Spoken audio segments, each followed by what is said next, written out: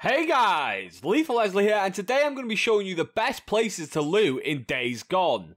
Now these are just the best places in my opinion and the places I like to go because I know there's a lot of good loot there. There are many good places to loot on this game. With that being said, let's get straight into it with our first location. So the first location is up here where you go. It's in one of the early missions. Once you clear it out, you can see there are so many tents here, like NERO tents and things like that. So this is one of the best places in my opinion to loot on the game.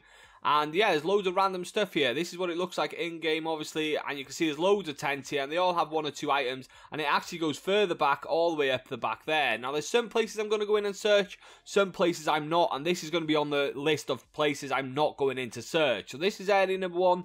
Come and check it out if you need loot. It's a pretty solid spot. The second spot is one of my favourite spots, but also one of the most obvious spots. This is where it's located on the map, and as you can see, it's actually the camp that you start in. This is one of my favourite spots because there's actually a tree either side where you get the materials to make the bolts. You can see I've already had the one off that one, and then there's another one this side, as well as having plenty on site for you to loot.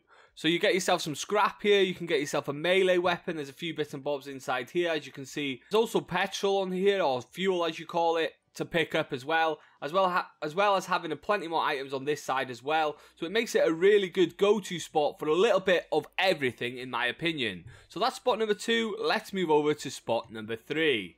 The third and final spot in the starter regions of the map, the first 2 areas that you unlock, is going to be Crazy Willie's garage. You come here right at the start of the game and you get yourself plenty of good little bits and bobs in the houses that we're passing now, as well as the garage itself. And the reason I like this garage itself is because of the fact it has a lot of scrap here, and scrap can be a bit tough to find come the end of the game. So when you come to a place like this, it's a decent place to always get a little bit of scrap, as well as all the other bits and bobs you're going to need. If you find any garage really on the game, it does tend to have a lot of stuff that you kind of need just to craft stuff. Usually if there's a garage like this one here, you're going to see there's plenty of good stuff around. And Crazy Willie's is no different. In fact, I think it's one of the better ones. So that's the third spot on this side of the map. Let me just show you where that is on the map. As you can see here, there are a few fast travel areas around that you can use to get here quite fast as well, which ain't bad. So this is Crazy Willie's garage. Now we're going to move into the middle of the map. I'm going to show you my number 1 spot on Days Gone to loot. So the 4th spot on the list is one that a lot of you guys will already have seen plenty, because this is the location of the biggest horde on the game also,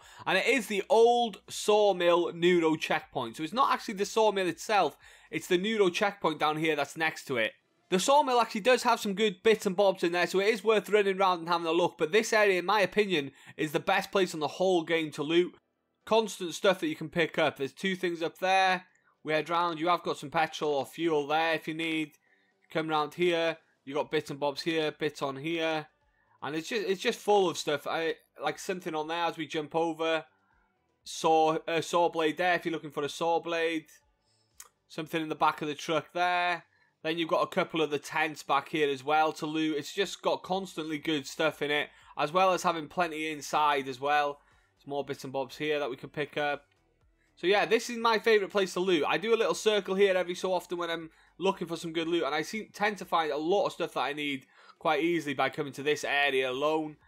So when this area is available to spawn, I do tend to use it quite a lot. So the 5th place on the list is going to be in the last area of the map you unlock. Let me show you where I am on the map. It's proper bottom left, this one, and it is the NERO checkpoint down here that you want to come to.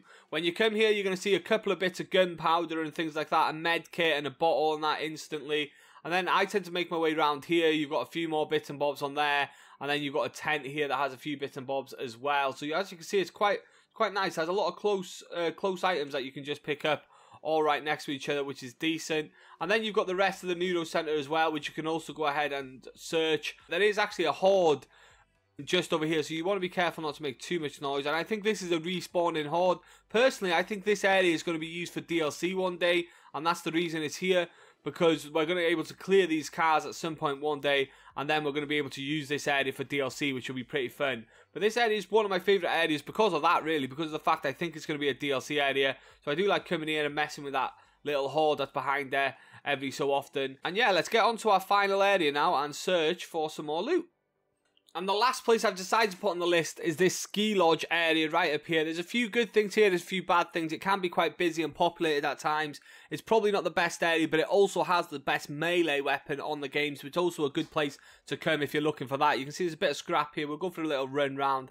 I'll show you where the melee is now, and I'll try and use my vision. So you can see that there's even ammo here, which is decent as well. That's always a good thing to find. But like I said, it can be quite populated at times, which can be a pain in the butt as well. This is where you're going to find the melee on here. As you can see, the best melee in the game. I've currently got it, so I don't really need to swap out. Just going to leave it there. We'll just hit this guy, why not? And yeah, there's a few good bits and bobs as you go around here. You can see there's a bit of gunpowder here. I don't think I'm full up on gunpowder, so I'll take that.